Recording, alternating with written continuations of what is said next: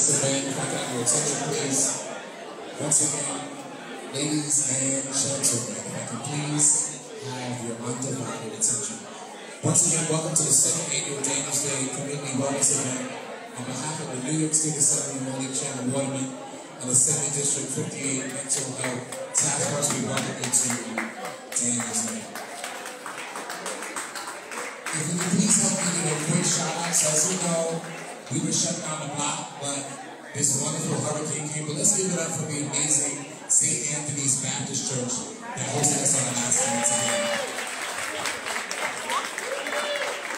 So real quick, just want to give a few shout outs to St. Anthony's Baptist Church. Thank you to the pastor, Reverend Dr. Walter Deloach, as well as Sister Joyce Alexander, as well as Brother Leonard Artist, as well as Brother Jeremy White. And at this time, Ms. Liz King will pray for us. So if I can have everybody to please quiet your voices. We're going to open up in prayer real quick. So when you hear my voice, clap once. If you hear my voice, clap 3 times. Here we go. At this time, let's welcome Ms. Liz King from St. Anthony's Baptist Church. There should only be silence. When we talk to the Lord, there should only be silence. We want God to hear our petition. Amen? Father, we come right now giving your name thanks and praise. We thank you for this wonderful event. God, we know that we're coming at a time, Father, where hearts are still heavy. Things are still going on in families' minds. But we ask, oh God, that you embrace all the families that are being thought of this afternoon. Father, we ask, oh God, that you bring our community together. Let us understand that we don't need to do anything in violence, oh God, that we have you, and because we have you, we have perfect peace. And we're asking right now that you unify us, make us one. And not just from today, but from this day forward, oh God. We ask, oh God, that you will intercede into any situation that becomes violent, oh Lord.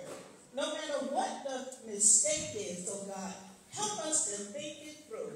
And we thank you for all of the elected officials. We thank you for Cinnamon Waterman, oh God, that thought it not robbery, and her colleagues to do this event, and all of her wonderful staff that we met today.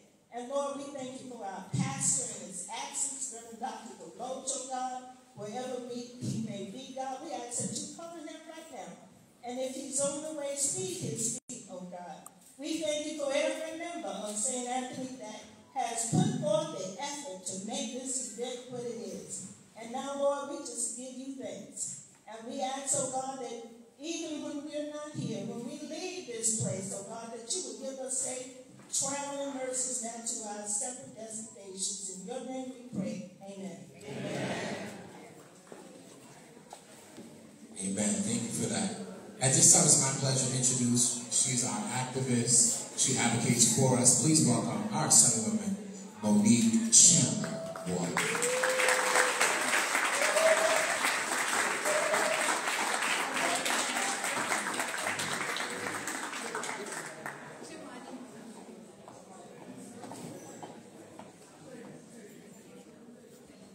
God is good. And all the time, I just want to thank everyone for being here today. We know this was not the original plan, but God has the last say. Every time you make a plan, He's laughing right at you and saying, ha ha, I know what we're going to do better. It's so beautiful standing in this room, staring and looking at all of you today. I know that this campaign is very important to myself and all of you here, and that's why you made the time today. So please give yourself a round of applause. I want to thank our Reverend Dr. Walter Deloach Sr. We appreciate him and the family here at St. Anthony Baptist Church. Let's give it up for this church family. And the short notice of partnership. We thought we was planning for next year. We said, Pastor, Miss Liz, this is what we're going to do next year. Then you say every third Saturday in September, you do your event. We're going to do it together next year. and here we are today. I just want to, amen? Amen. So thank you to my team members, stand up, Rochelle, Chimwa, we have Dalton, Chris, Mr. Chris. Did I miss anybody living here? I always feel like I'm missing somebody, Mr. Nicole, Dion.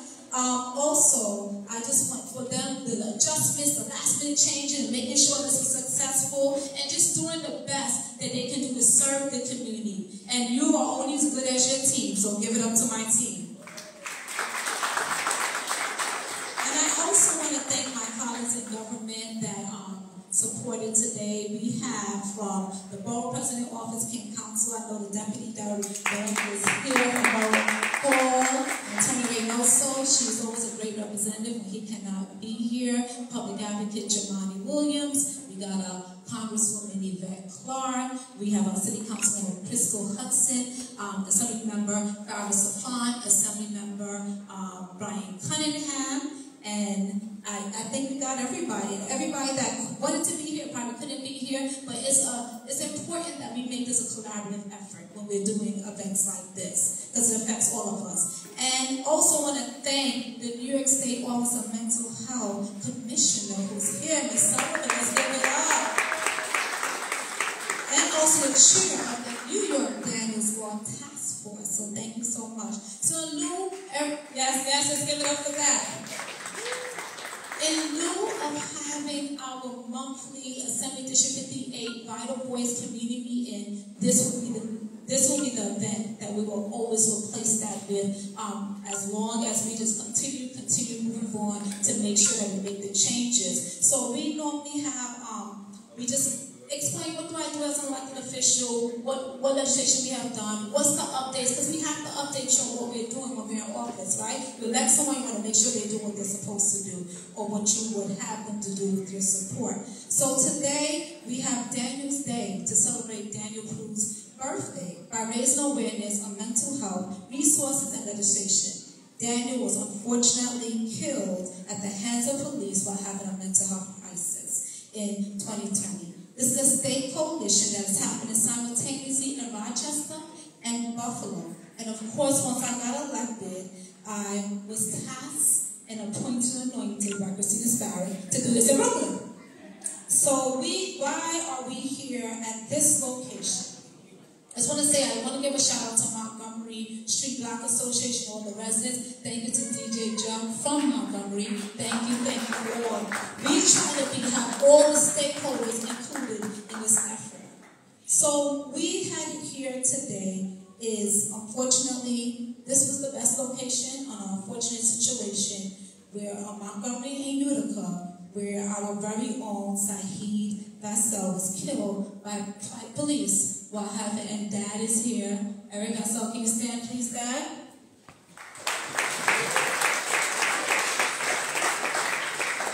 While having a mental health crisis in 2018. I remember that day, I'm sure many of you do, especially that, like it was yesterday, being on the streets for over 300 people that was in trauma and in pain and want nothing more than for the police to feel the pain they felt.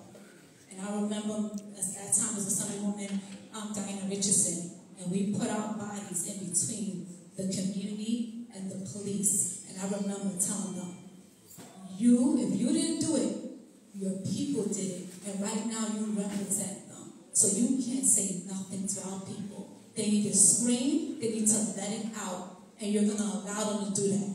And I'm going to stand right here to make sure they're safe.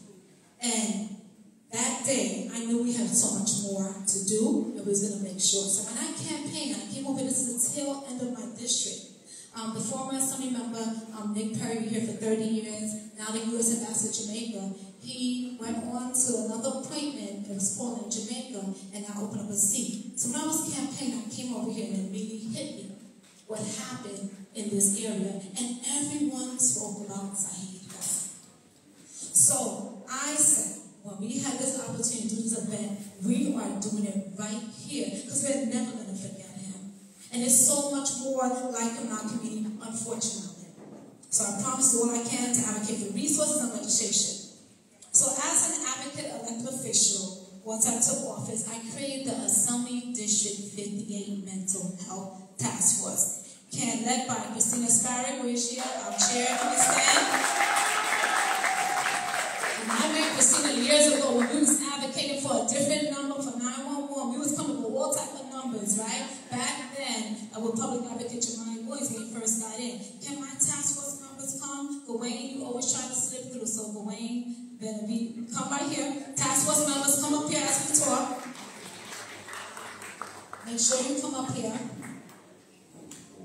And actually, we'll try to give them all a poster in the meantime, because when I think it's important as we say this message, not only we stand with the task force members working hard and diligently on here, that we make sure we acknowledge those who we have lost. And our task force member is those who live the experience. We cannot do anything about mental health or talk anything about mental health when you don't have peer advocates and them at the table, people from your community making sure they're represented. So we have East Rockledge Village Inc., anti-violence organization, deal with mental health. We also have God Squad. We also have DRUM, Developing Righteous United Movement. We also have CAVI. And CCRB, you have to stand with us too. Civilian Complaint Review Board, who's been out on the show. He's right here, CCRB. And along with community members, like we talk about with lived experience, basic to have solution-driven conversations on identifying resources and normalizing the conversation about mental health. We don't need a criminal response to a mental health crisis. We need a public health approach that includes compassion, informed intervention, trauma-informed care, professionalism, peer advocates, you know I gotta say that what it was, and empathy. Yes, our police officers was trained to fight crime, not treat mental health conditions. We must stop forcing our officers to respond, to be first responders. I'm trying to read it. People keep on calling me. First responders to mental health crisis. It's not fair to them or the people in crisis. And we have a new number, a crisis hotline number, 988. And as you do with anything new, there's going to be bumps, there's going to be lumps, but we're going to work it together because we fought hard for this 3-digit number, 988. Thank you to everyone in here that contributed to this cause. So naturally, I supported my state colleagues by joining the campaign to pass Daniel's Law and raise awareness about the law by hosting the first statewide Daniel's Day in 2022 in Brooklyn, New York. It is also being hosted, like we talked about, in the various locations, Rochester, Buffalo, and leading in Rochester is Assemblymember Bronson, my colleague, Senator Blue, Councilmember Stanley Martin, and several other advocates that you will hear from today as well. So we have the Daniels Rule Coalition. We have New York Lawyer for the Public Interest, NYLPI, Ruth, Lawyers of All Lawyers, CCIT, which is Correct Crisis Intervention Today, NYC. We have Free the People, Vocal NY, NAMI, New York Association of Psychiatric Rehabilitation Services. Right? This event brings awareness to mental health support and resources for the community, explains policies we need in place to address our mental health needs while memorializing individuals that were directly impacted by being killed at the hands of police in the community. Like we mentioned before, Saheed Faisal. And then, my first encounter or experience responding to an incident involving someone who had a mental health crisis and was killed at the hands of police was in Flatbush Gardens. And that was the way in June. And then unfortunately Saheed came after. And then we had Udis Pierre, his family is here. You can stand so everybody can see you as well. Family members is here, who also, not far from here, Eastern Parkway, was also killed at the hands of police. And there's so many names that, you know, that we could keep on going on and on and on, but we want to shorten that list and have no more any of our people on that list. We memorialize Dorothy Clark, who would be alive today if resources and support were readily available to support the individuals who ended her life. So can you stand to the sisters who's in the room? We love you and we are forever family. Unfortunately, the situation brought us together, but we're here today. And we pay special tribute to our Assembly District 58 Mental Health Task cast member, Tanya Sharice Owens, who passed away while doing what she loved, helping people find healthy ways to cope with trauma. I'm going to explain a little bit more. Last year, we did this event. I met this beautiful woman in Jenna St. Gorman houses. Where's Pam? Pam is here? Pam right there, right? And she was drilling me. You know, those ones I see them like the fishing. What you gonna do? What you gonna do? And I said, what you doing, Daniel? This is what I'm doing. I'm explaining to her. I said, did I pass the test? She said, you passed the test. I'm gonna do one better. I'm gonna help you. She took this on with such a passion. And unfortunately, as she finished, right, her libations, with the ancestors on the day last year, she passed shortly after that, right on Montgomery and Utica. And it's almost like she crafted her own transition. We say Reverend Shannon, right out of this world. The music played, the pastor's one hand, we prayed as the ambulance left, all her people was there. And when I went back to her family, her friends, they said, tell me one thing. Did she do her presentation? And I said, yes, she did. They said, that's all time we talked about since she started this event. So it became a space of healing for many. And I think at this moment it's appropriate to do a moment of silence for those impacted.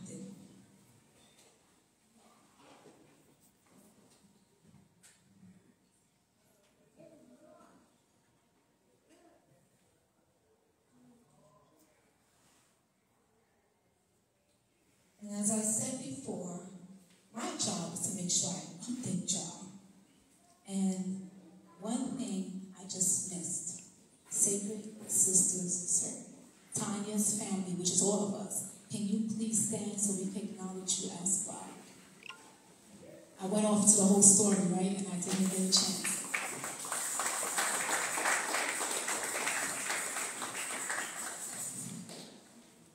And they were tasked with all of us to make sure that as we were trying to heal the community and that trauma happened, that we had to trying to heal the community right back after that. So thank y'all so much for all that you do and continue doing.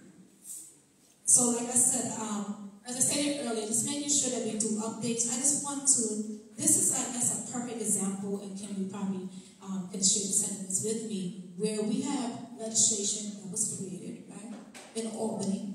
And who knows what happens in Albany? As long as we're not connected back to the community members. Our community live this trauma, and they want changes. So now we have Daniel's Law, which creates a task force, right, of appointments of members to talk about what this is going to look like moving forward. We still have more work to do because we still have to pass Daniel's Law in its full entirety, but it's a start. So that was, I would say, the first phase has been done. That's one of the successes of creating this task force. And I know there's a coalition of Daniel's Law, but I thought it was important that in 7th District 58, that our constituents and community members was attached to the law, legislation, and understand it the way the coalition understands it. Because we weren't advocates. Some of us, well, we say Pamela Stevens, and Christina, when I went to Albany in January, they went to Albany in January. And they were there every week advocating. So we were able to get community members who never advocated before, never went to Albany, to go to Albany to make those changes and advocate for what's right. And we also have a member appointed to this task force. And I know we was talking about, it's like, okay, Rochester did get appointments, of course, because unfortunately that's where Daniel Prue was killed. And that's by right. We understood that. But I'm going to speak to my friends at, New York State Office of Mental Health. Because we need to make sure we have a voice. And thank y'all so much that y'all chose very wisely by having Christina Sparrow represent on this task force for Daniel Prue. To make sure our voices in this community is amplified. We also want to thank New York State Office of Mental Health. When I first got in office, Christina said, we got to do this, we got to meet with this person. We met with the New York State Office of Mental Health. And I will say, y'all took the charge. And y'all said, this task force thing y'all talking about, we want to support funding-wise and just wraparound services. And y'all had monthly meetings to figure out a mobile mental health response unit. What would that look like in our community. So not just doing what you want to do, like people say, yo, everybody's doing what they want to do, but no, speaking to the community members and saying, what do we need, right? And have that. So thank y'all so much for that. We also did a 9-8 campaign, even at this church. We went to faith-based institutions, and we talked about this from the pulpit when it came to 9-8. We went to small businesses, our merchants, and we were able to post up posters in their stores. So this way, because if you know the story about Saheed, myself, and mostly a lot of community members, those stakeholders on the street, that store right there, and the barber shop, they're the ones who's the first responders. And if they knew about, if 9-8 existed and knew the resources, that would be the number to call instead of 911 when they led to his fatality. So having meetings to discuss the priorities of the semi-district when it comes to mental support legislation like treatment, not jails. And I know y'all will talk more about that. We also met with agencies, as I discussed, and had road trips. So we visited respite centers, clubhouses, testified at City Hall regarding the roadmap to mental health, and make sure we reiterate what we want to see, what we like, and what we think it should look like. And of course, having today, the second annual Daniel's Day to celebrate Daniel Blue and all like him, while connecting the community to what we as legislators do for people and bringing resources to the community. People always say, do better as a community, but we need to make sure we give our community members the tools to know how to advocate and to know what's out there that we need to do. So I'm going to close shortly, but I just would have to say through this process, we met some amazing people, most of you in this room, individuals that live experience and on the front lines. I'm going to say this again. Peer advocates, but that's a peer advocate. Someone lived experience, someone who has a mental condition that is at the table to lead the conversation. You cannot talk about someone or talk about what they're going through if they're not part of the solution of how to get to what we need. So mental health is not a crime. It's not, mental illness is not a crime. We got to put that up there. And this, we need to destigmatize and decriminalize it. So in our family, I always say we always 1 or 2 situations, good or bad, away from a mental health crisis. You never know when you're going to be the one, or a family member will be the one that is in this situation. So we just want to make sure that you realize it's not an I team. It's a we team. It's all of us. So I want to make sure we have postcards that's going around with the scan that give you an update about Daniel's Law when they're having meetings. I will let the commissioner do some of her talking points when it comes to what that is. But I just wanted to say thank y'all so much for taking the time to come out today. And if I forgot anybody, please charge it to my mind and not my heart, like my pastor, Dr. Barbara, would say from Lions Tabernacle. So I just want to say thank you, love you all. And with that being said, I will just hand the mic back over to our host. Do you want them to stay up here? Y'all ready for the stand? All right, so we will stand with you.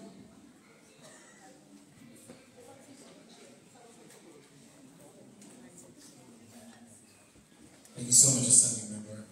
At this time, I'm going to call up, she's representing the Daniel's Law Task Force Coalition, as well as our Assembly District 50 Mental Health Task Force Chair, Peer Advocate, Christina Starr.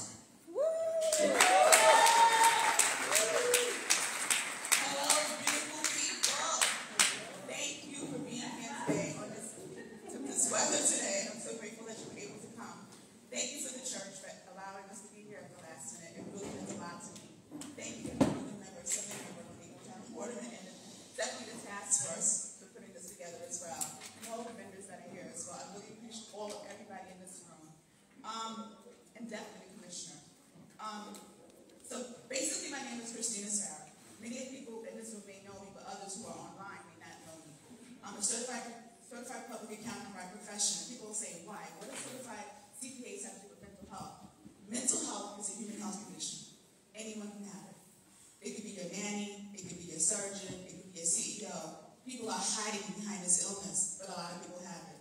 We don't need to shame it. It's we should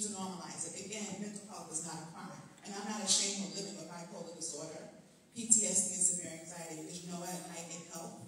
I go for my treatment, and I know what wellness looks like for me and recovery looks like for me as well. But that's why I advocate for it. 1 second, this phone keeps coming on. I know, right? So I'm also again the chair of the Assembly District Brigade, Assembly member, Monique Channel Water Task Force. I'm also on the Daniels Board Task Force member as well, which was elected by Commissioner Ann Sullivan. Thank you very much.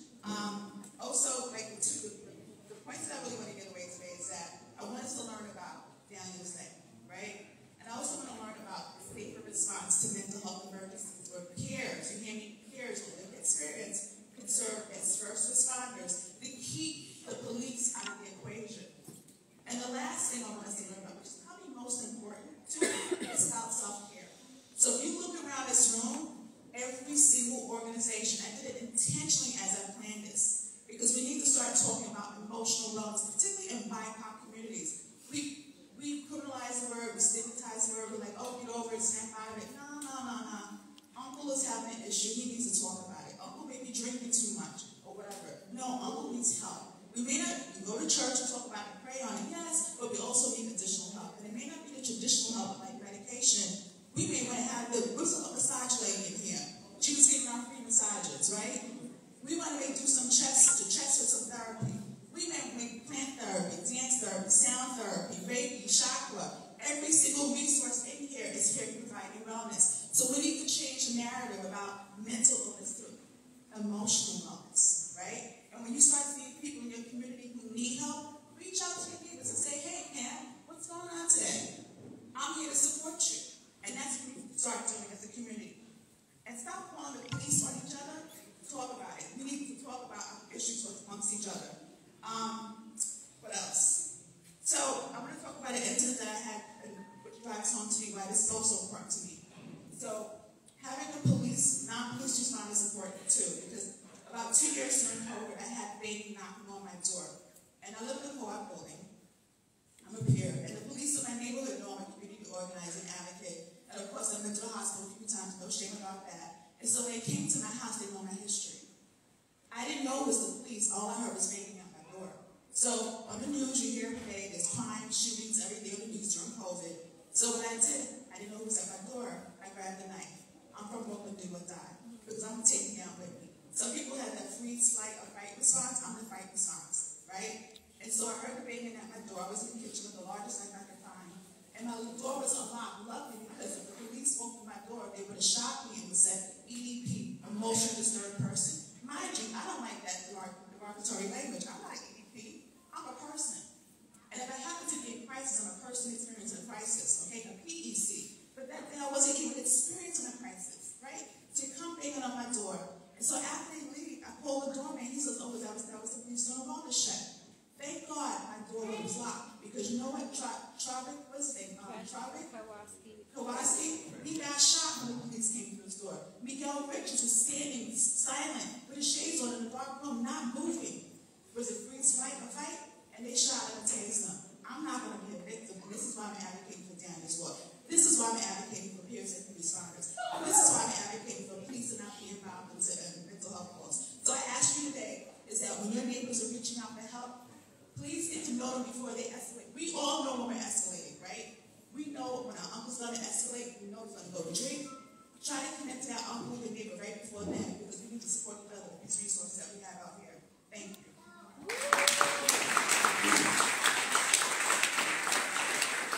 Thank you, Christine. At this time, we're going to welcome Halima Awase from Free the People, Rochester. So please welcome Halima to this.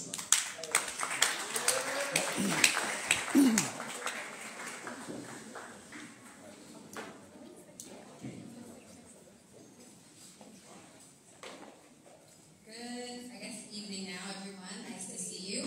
My name is Halima Awase. I am one of the organizers from Rochester, New York, and as you heard, that is where Daniel Prue was murdered.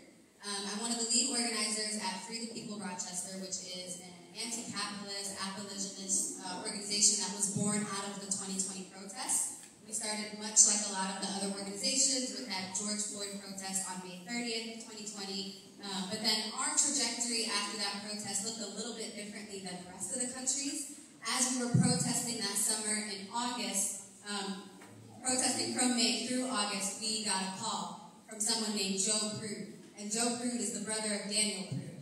And he was in distress, and he said, the city's not listening to me. My brother was murdered all the way back in March.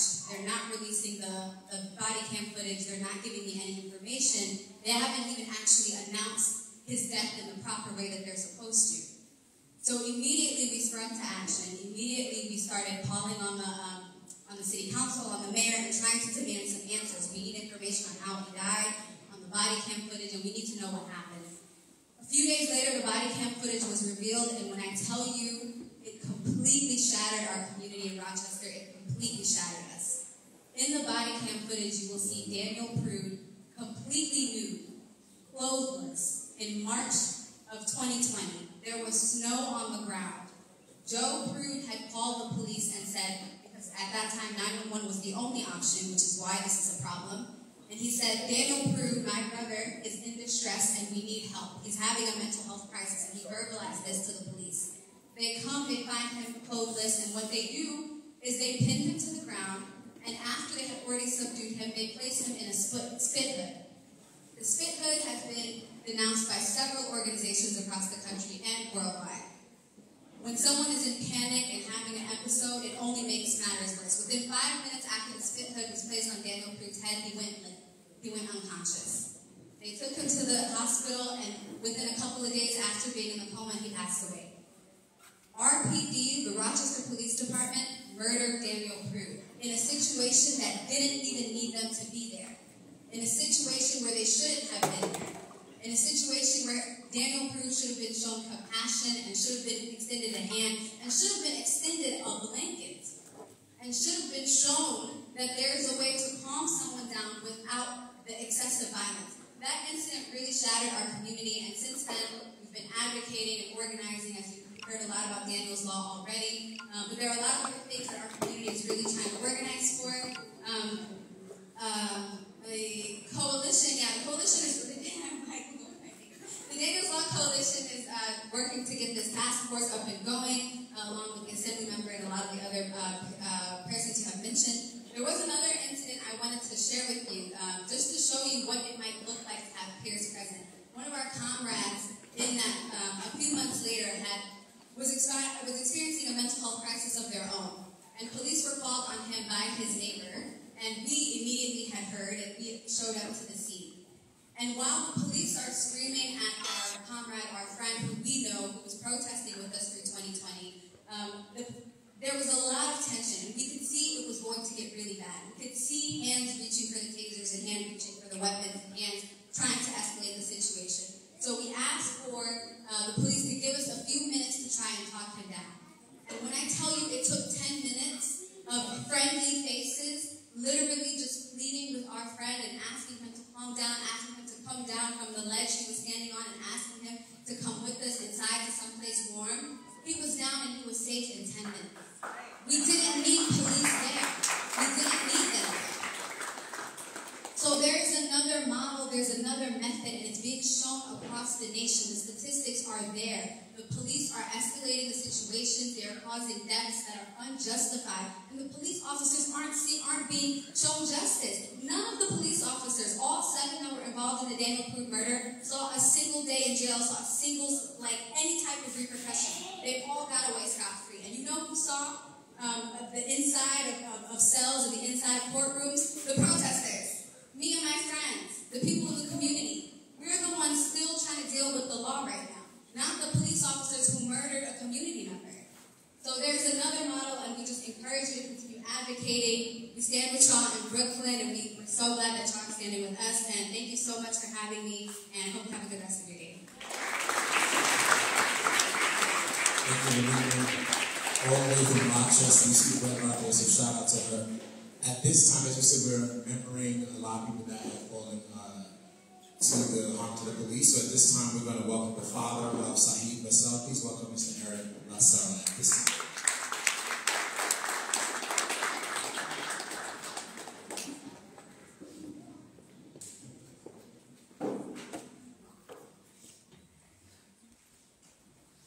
Good evening, everyone. Good evening. It's raining outside, warm on the inside. It's a wonderful privilege for me to be here.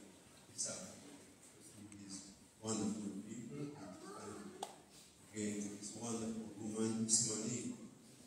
My name is Eric Bassett. I am the father of Saeed Bassett, who was murdered by the NYPD on April 4, 2018. Saeed has a mental problem. He has a mental Bible in his hand, and they say that he has a gun. Immediately when the police came on the scene, they did not notice it. They called to him, he turns around. They shot my son 9 times. It brought great distress upon my family, also in the community. We're still going through pain, we're still going through anger. Those poor police who killed my son never see a minute in jail. As the lady says before, who entered in the jail were protesters. I am happy to be here. I pray that, as the work goes on, none of our people should not be killed in this situation. It's time for police not to come on the scene when someone is going through a mental crisis. It had to be a different way. And I'm thanking this organization for working on behalf of our people, our black and brown people, and any colored people who've been brutally murdered by the NYPD. May God bless all of you. Keep on the work that you are doing. You will be richly rewarded. Maybe not on this earth. Thank you so much.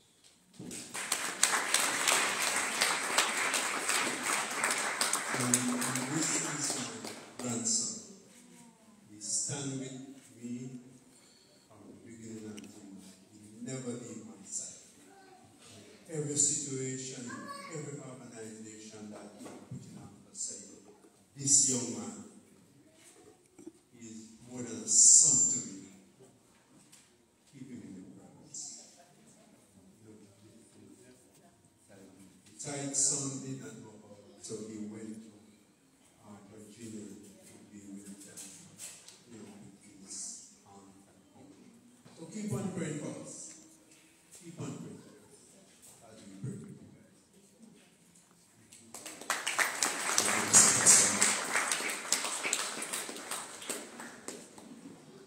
Also, we remember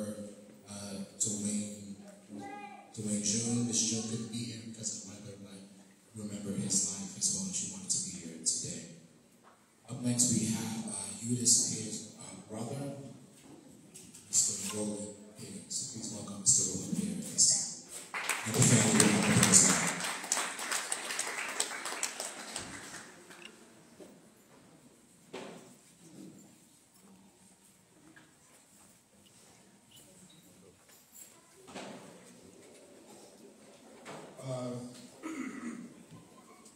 Good afternoon, Jerry. Oh, good evening, everyone.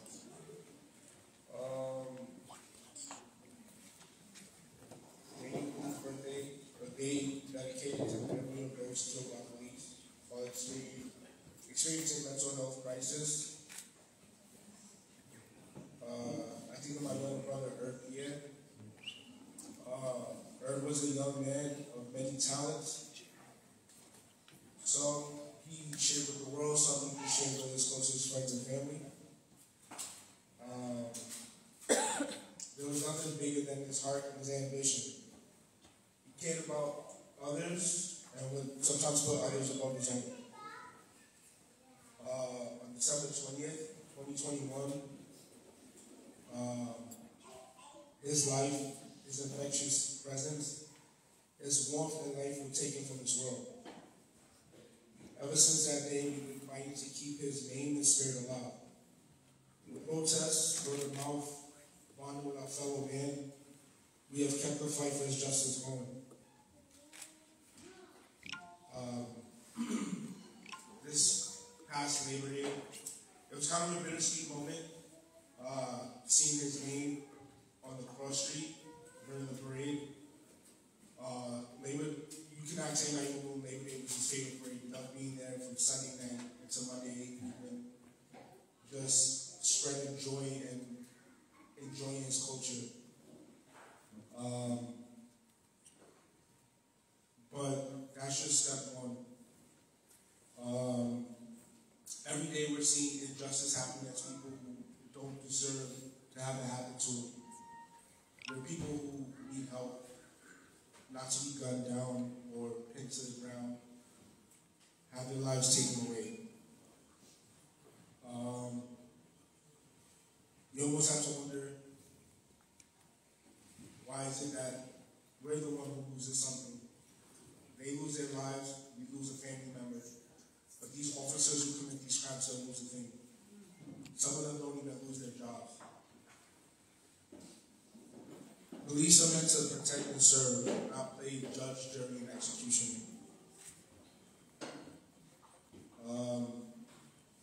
These aren't words I wish I had to articulate, but they have to be said.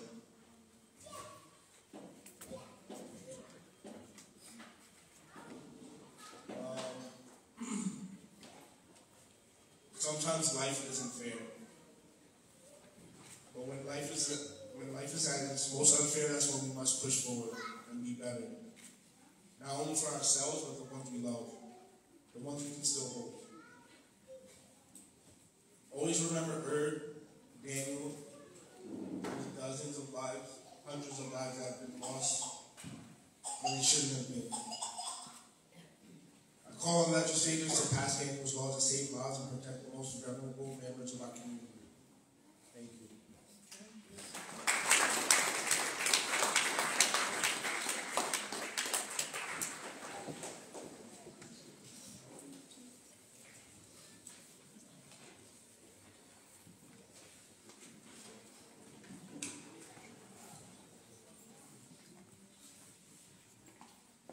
This time, we're going to have the sister, Dorothy Rosaire at this time. So please welcome Miss Rosemary at this time.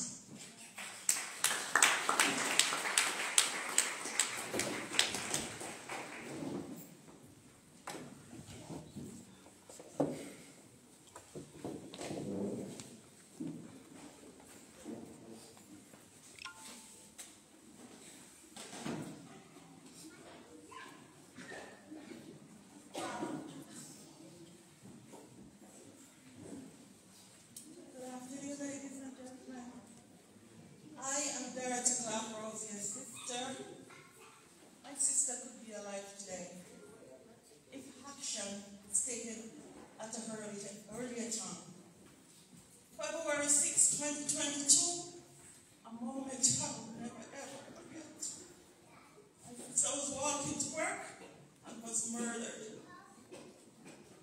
The Saturday before, this guy was spotted in the area walking with a knife. If action was taken, my sister would still be alive. If you see any strange thing happening in your community, can you please call 9888. Thank you very much.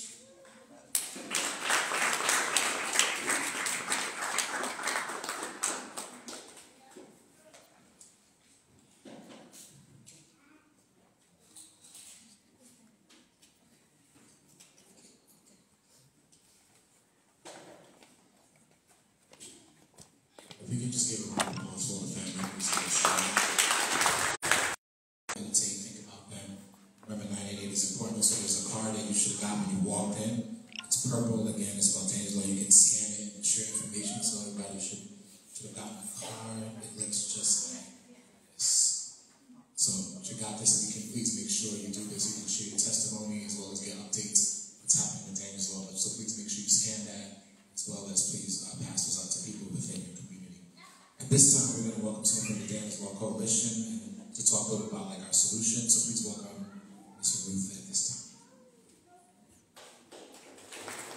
And right before Ruth comes, we're going to call up Tanya Odom's family at this time to be with.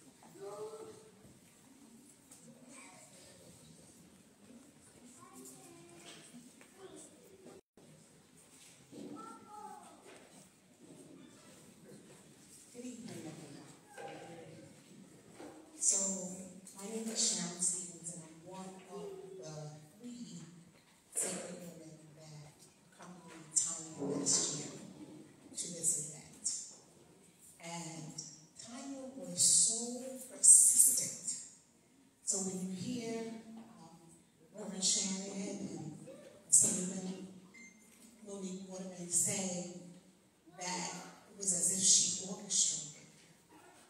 She did orchestrate. And she called many people that she knew. And even as she went out to speak, she was orchestrating and she was giving me instructions and you do this and you do that and go back and get the plan and, lovingly, of course, but she was directing the entire time. And we could not know what was going to happen. But what I will say is that Tanya, if you knew her, and for those of you who didn't, she was a dynamic force of nature. She was a dynamic force of nature. We love her, and we truly miss her. And I want to just take a moment and say a prayer. So if you would please either lower your eyes or close them if you're comfortable and just join me in this moment. Divine and sacred Mother of God, you are omniscient. You are omnipotent. You are omnipresent. God, you know everything that there is to know. You are all powerful and you are everywhere at all times. And we come today as three sisters. We were four on that day. But we come today as three sisters in the flesh and one in spirit, God, because we believe that spirit returns to you and spirit can never be destroyed. And so we just come asking not only for Tanya, but on Tanya's behalf, we come asking for you to comfort every single family that is represented here today and elsewhere that we may not even be aware of, that has experienced grief, trauma, and pain at the unfortunate hands of someone else simply because they have mental illness, simply because they're in a crisis. Tanya was passionate about this work, and we ask that all negative thought forms, entities, and elementals be bound right now, wherever they may be in this building. We ask that you send your blessings from every corner, every direction, the four directions. We ask that you send your calm to shower down and rain down in this space right now.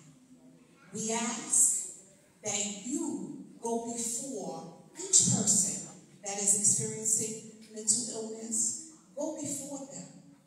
Send love before they take a step. Surround them and protect them. We offer this prayer because we love Tanya. We offer this prayer because we love people all over the world where they may be. We offer this prayer because we are the women that lighten the darkness. I give thanks. I give thanks.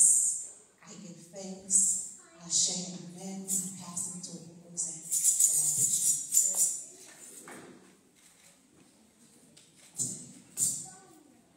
Greetings, everyone. My name is Roseanne Afterward, and along with Sigmund, Sharon, Tanya, and all of us, we were part of the Sacred Women Initiative, Sacred Women Healing Therapy Services. Sacred Women, it's a program that we for, and it's basically to bring health and longevity for everyone.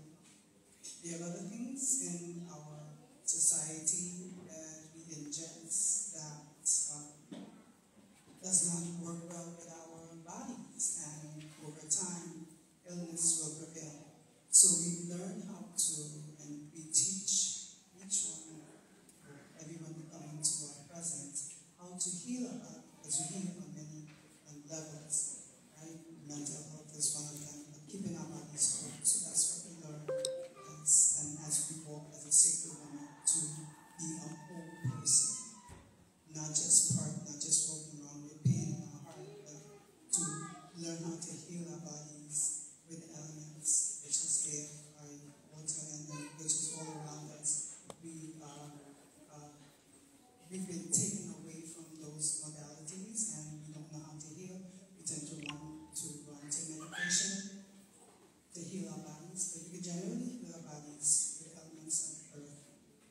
So at this time, I would like to pour a libation, and libation is poured and given to the ancestors and to the divine spirit, whichever it may be.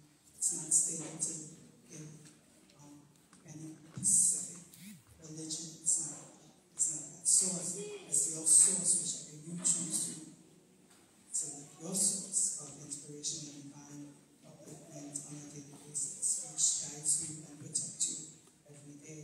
So we like to pour another libation if we never have the moment to answer. So we like to pour the libation onto earth. We don't have birds that are around feet right now, but you could just pour it on your grass or any form of living earth on a plant. So we like to pour libation first to the divine source, just for giving us the life of being here today and walking with us and guiding us in spirit and just holding us up. So we pour libation to share to the divine source. Then we like to pour libation to the ancestors, and the ancestors are the ones whose shoulders we stand upon. The ancestors are around us, right? So people want to tend to call them spirits, but they're not spirits, but they're ancestors, and they're guiding us, and we call upon them to guide us also in this realm and protect us. So we like to pour this special libation, Tanya, Shirai's Odams, and all of our fallen soldiers, sisters and brothers in this movement who we stand forth here today, who are still with us in spirit, and we have to remember them in good times and keep them in our heart as they stay alive with us forever. Share. We like to pour libation to the elders. We have 11 elders that serve elders here today, and they walk with the knowledge and the power, and they're here and they're assisting and they're serving, and we see them and we love to give them due diligence as elders. And we should go to our elders if you have them. If fortunate enough to have a grandmother or a father or an auntie, someone, they have knowledge, go to them. We like to pour libation to those elders. Share. And we also like to pour libation to us, our divine selves, because we are divine beings walking every day. Right? Give yourself the power to walk. Ask the divine source to walk with you. So give yourself libation as you go forth in this life to enter and share. At this time, because it's a moment that's very heavy, we like to focus, give a little focus on your breath. Your breath guides you. Your breath protects you. Your breath allows you to carry forth every day. What would you be without your breath? Nothing. You need your breath. You need that air. You need that fresh air. You need clean lungs. You need a clean heart, clean mind. And the breath gives clarity to your brain. It centers you. It grounds you to the earth and allow you to remember yourself again. So when you hear someone say, take a deep breath, it's not just to bypass. Taking a deep breath brings you back to self, no matter what circumstance that you're in. Could be in a storm. Somebody could be irate with you. Take a deep breath. Breathe it out. You don't have to respond. Just use your breath to discipline yourself and keep yourself grounded into the divine being that you are. It takes practice, but practice. So we like to just take a minute to pay a little attention to our breath. Just 10 seconds. Listen to your breath as it goes in and out and it's giving you life again.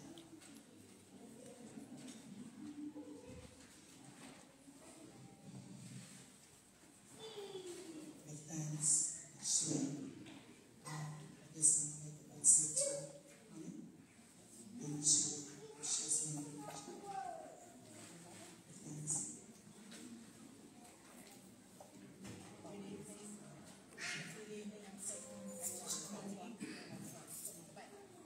Good evening.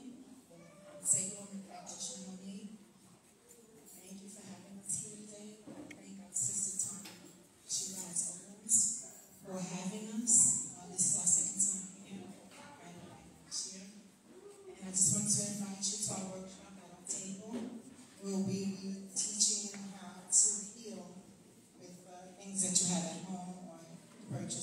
Okay. We're going to do a workshop on hydrotherapy, the benefits of herbal teas, the benefits of water. Our sister is going to show us how to use sea moss, the benefits of juicing, sound therapy, crystal healing, aromatherapy, working with the breath, oils, and crystals for our everyday healing. And once again, I thank you for having us.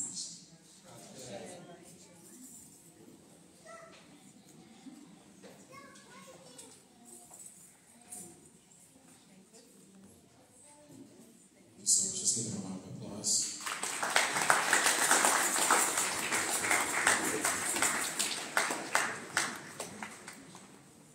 And this time, please welcome, make a quick change, please welcome the Commissioner for the New York State Office of Mental Health, Ms. Ann Sullivan. Please welcome her this time.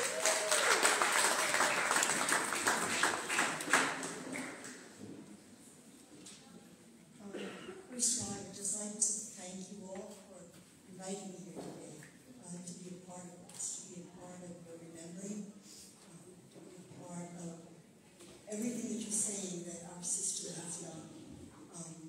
It failed all the we see pictures of here. We failed them.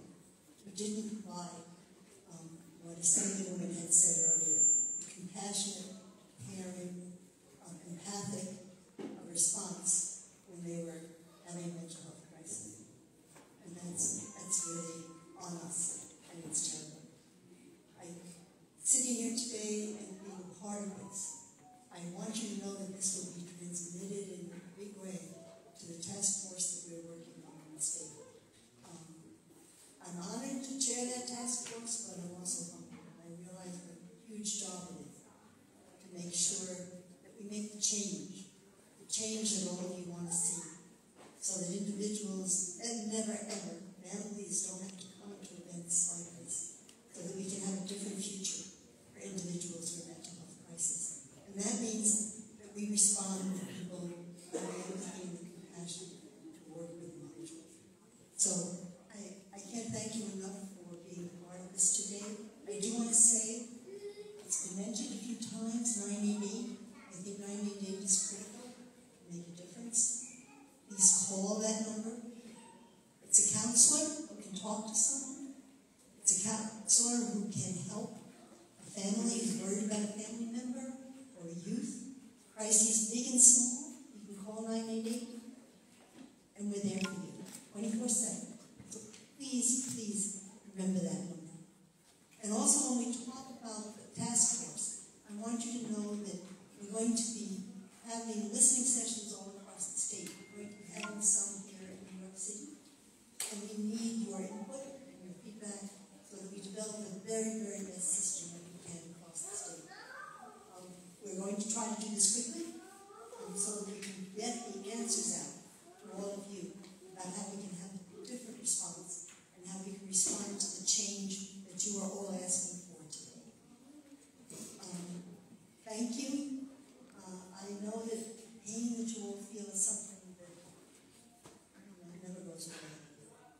But your advocacy, your being here today, your remembering, and your voice has an impact. And we are committed to making a difference. So again, I'm humbled to be here with all of you today. And if you need anything, to know anything about the Dangerous Law Task Force, please contact me directly. We have a website. We're going to be getting lots of information out. We are committed to making the difference that you're asking for. So thank you. We will definitely host one of those meetings in our district. Okay? Commissioner? Yes, we definitely will host one of those meetings in our district. That would be terrific. Yes. So a lot of the 988 material that the Commissioner just mentioned is like a Flatbush table. There are swag bags, there are palm cards, and there are magnets. So please stop by East Flatbush table to the left for the 988 material. And that's the East Flatbush Village Inc. table, because we also have East Flatbush partnership, so that is East Flatbush Village Inc. And it's located right back over there in the orange tablecloth. At this time, and I'm going to do this, I'm going to follow that, we're going to welcome Ruth Lowenkron from the Dams Coalition, and immediately following that we'll have Borough President Kim Council come out of that.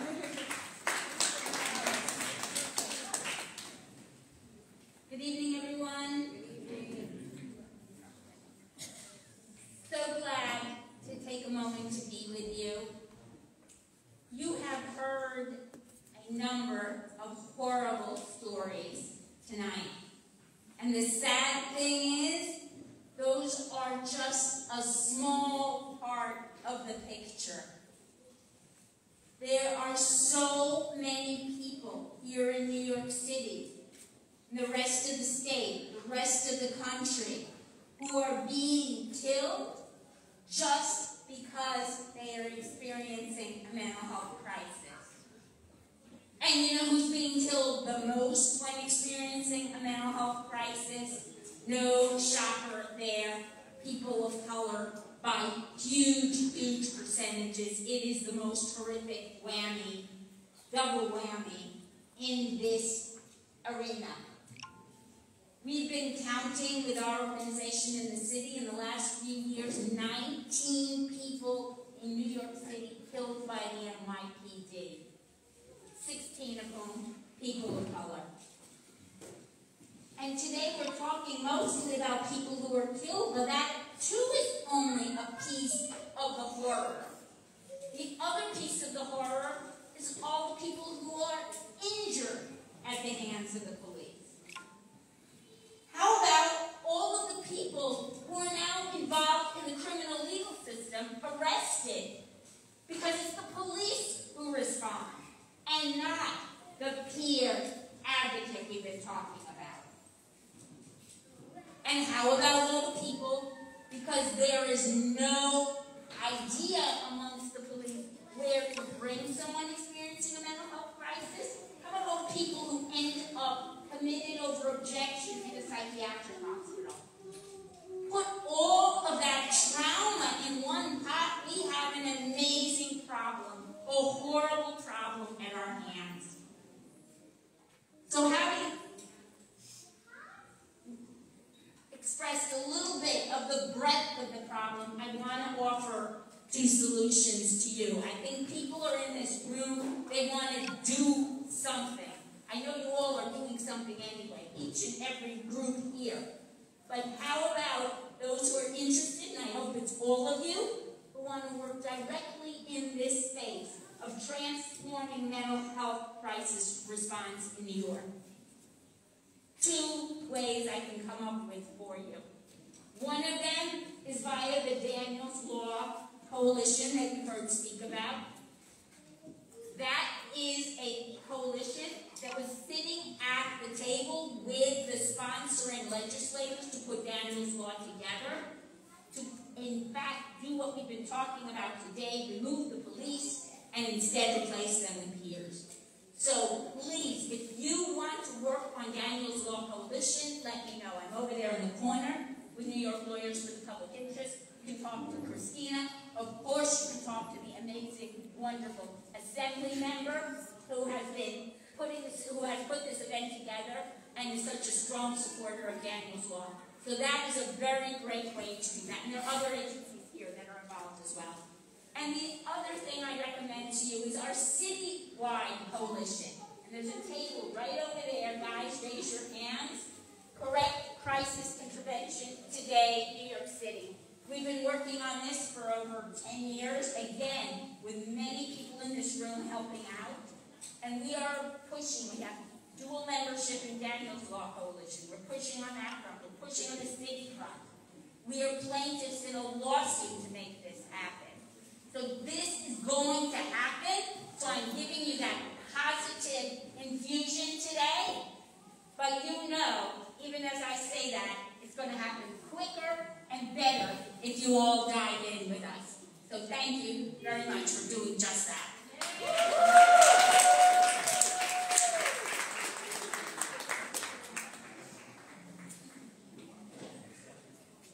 Come on, put your hands together and let's give God some praise for the city member Amy Chandler Waterman. Come on, you can do better than that. She's a hard-working woman. Long before she was a city member, she was out in these streets standing up for you, and I'm so proud to call are a friend. It's hard to be in this room right now. It's a very heavy spirit. But I'm thankful for you telling and retelling your stories, because it's but by the grace of God that I am not standing here with a picture. I'm a mom. I have 2 children. I have a 23-year-old son. And time and time again, we have challenges with him.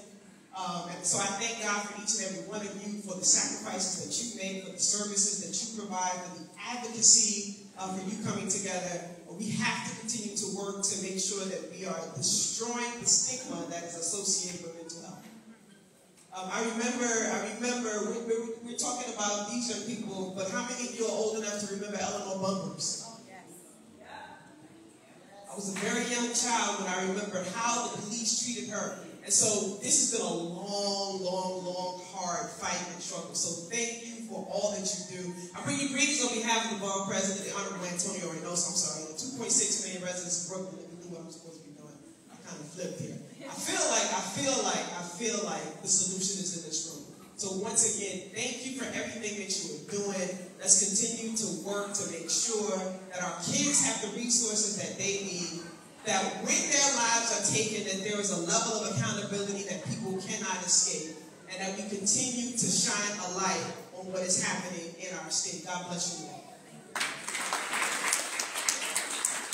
And I will add to that, I sat with the borough president, and he has committed to putting resources and creating also a task force for mental health. So Kim, before you came on, we had a whole conversation about our mental health advocacy, and he committed to be part of that, champion that for the district and Brooklyn as a whole. Thank you. At this time, we'll call up Community Board 9 Chair, Mr. Fred. Community Board 9 Chair, Mr. Fred Baptist. Please welcome at this time.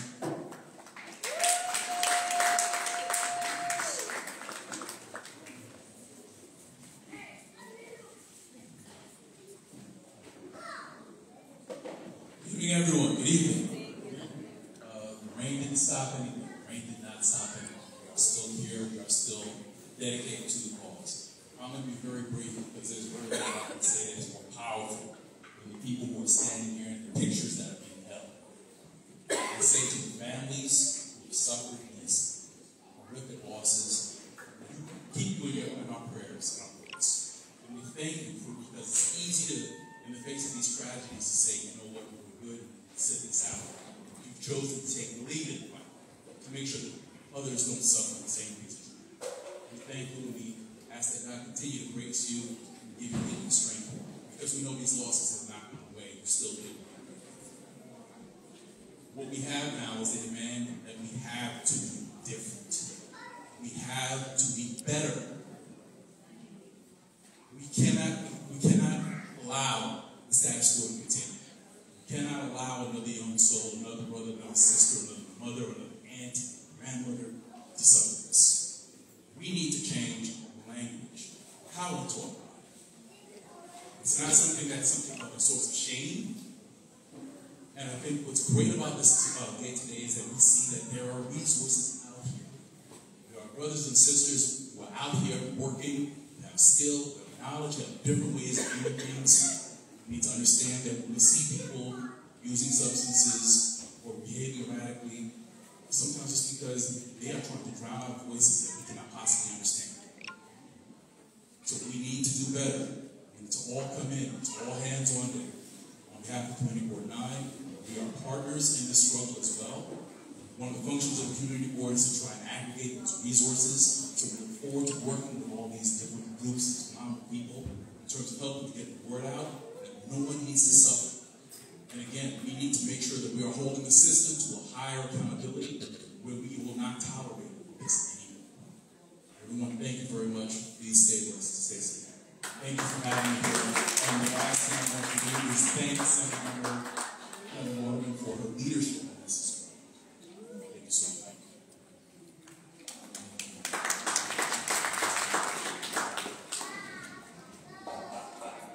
So you guys can sit into us. Let's give it for our task force members, our team. Thank you so much, guys.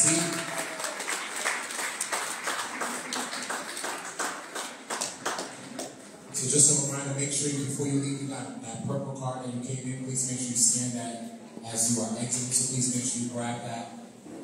Please also know there's a directory so you can follow up on all the organizations that were here today. Grab one of those, as well as information on our task force is also available for you as you exit. I'll turn it over back to Justin. I'm not going to be long, but I just want to make sure, as we're in here in this room, I know a lot of times, like we know about mental health, but we're doing that work, but are you getting yourself some resources? Are you making sure that you're good?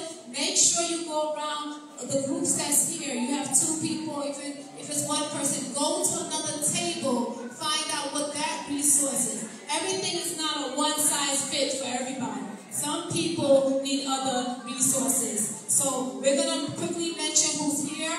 Black Wellness Affair, their services is mental health and advocacy. We heard from Brooklyn Community Board 9.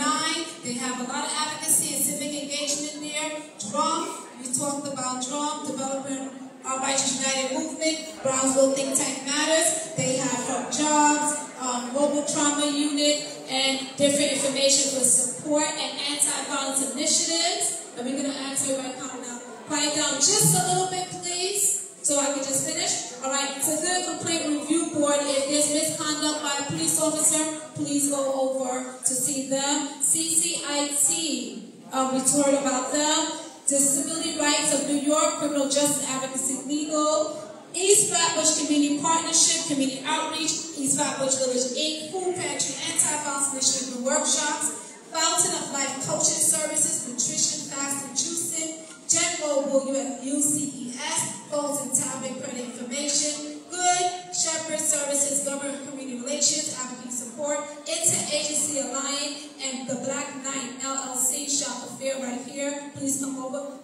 We have mental health, wellness, and chess at the same time. Kembra, as we memorialize Tanya Odoms, Justice for You this Peer Coalition to our left, Kings Against Violence Initiative, and National Alliance of Mental Illness, New York City Metro, and also the Queens Chapter, New York Community Action Project, New York City Department of Social Justice, Social Services, New York City Department of Health, and we talk about NYLPI,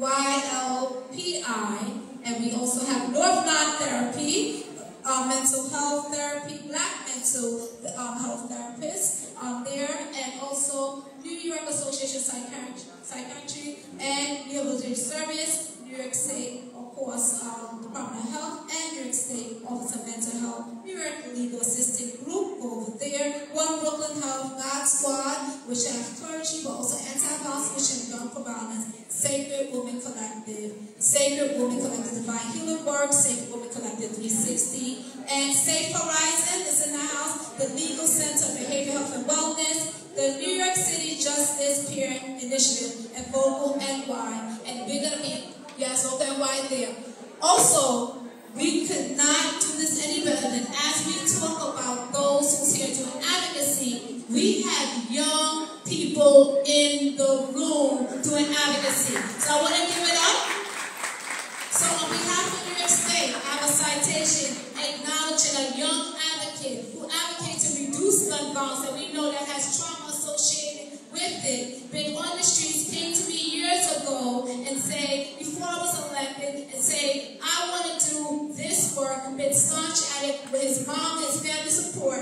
We have Amir Biggs, Prince with 2 A's, that's AANIR, youth advocate, my voice, junior youth advocate, small voices make the biggest difference. Please have him come here on behalf of New York State Assembly Member Monique Chandler Waterman. Thank you so much.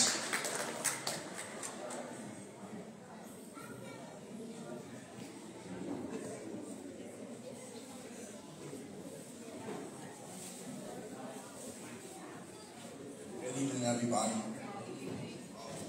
My name is Prince with 2 A's. I'm the founder and CEO of a nonprofit organization called My Boys Junior Youth Foundation. I started it when I was 10. I'm 14 now.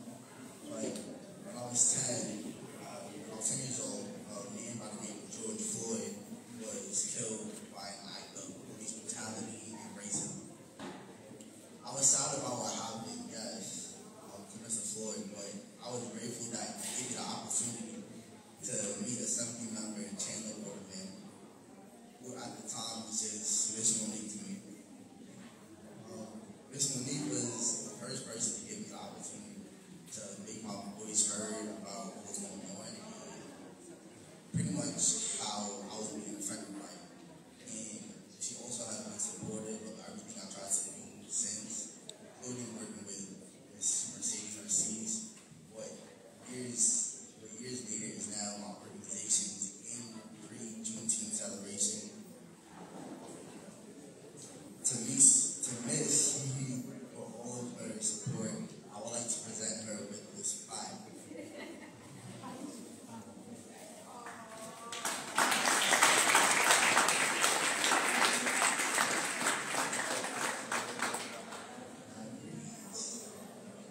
Appreciation of your outstanding support to the Jubilee community.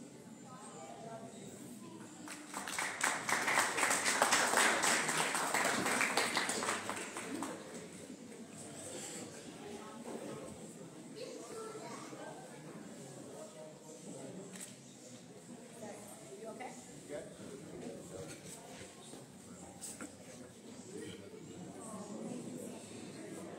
Thank you so much, and thank you for all that you do. Mom, you gotta take a picture too. You can take a picture with us real quick.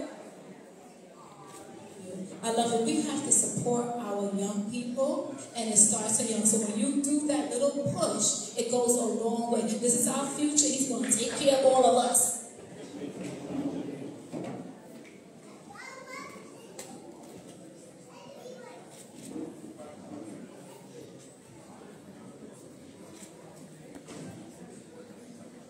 All right, I'm going to hand it back over to RNC. Thank you so much.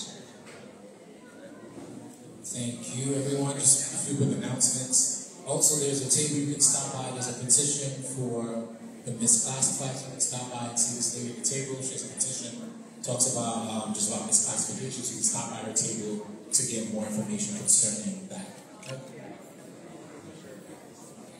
Just want to give you some updates from our office. Just a reminder, we have a shredding event that will be taking place next Friday, September 29th from 12 p.m. to 3 p.m. So if you want to shred documents, we'll be at the Jameson and Gorman houses located on Linden Boulevard. So we'll be there next week, Friday from 12 p.m. to 3 p.m.